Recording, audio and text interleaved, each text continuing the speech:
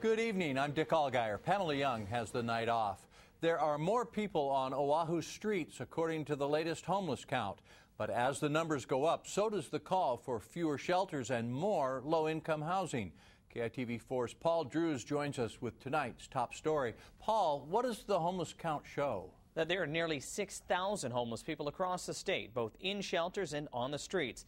But while the latest count adds up the numbers, many are still struggling to find a permanent solution to the homeless problem.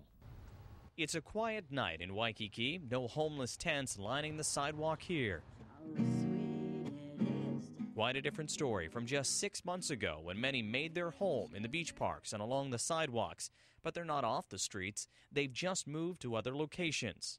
Right now, I think the homeless have spread out more because of some of the new rules that have taken effect. A point-in-time study that looked at the number of homeless around the state in January showed there are almost 200 more people on Oahu streets, especially in urban areas. But service providers say the homeless problem may be reaching its peak.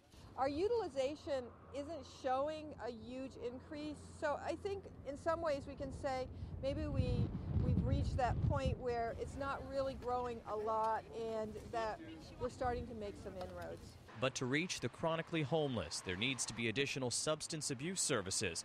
Until some kick the habit, they won't get off the streets. They want to, but they're addicted to dope. They're not strong enough to do it, okay?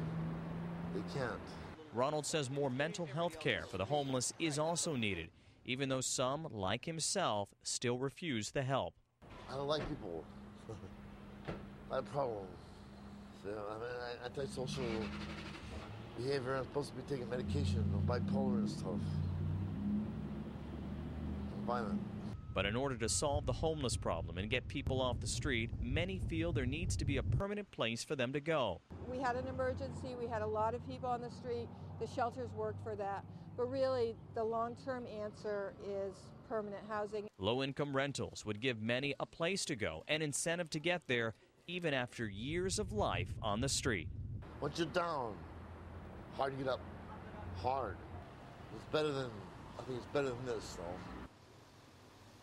That point-in-time count adds up the number of homeless, both in shelters and on the streets. But service providers say it doesn't get them all. There are more out there who aren't receiving services or who are too isolated to count on that particular day. Reporting live, Paul Drews, KITV4 News.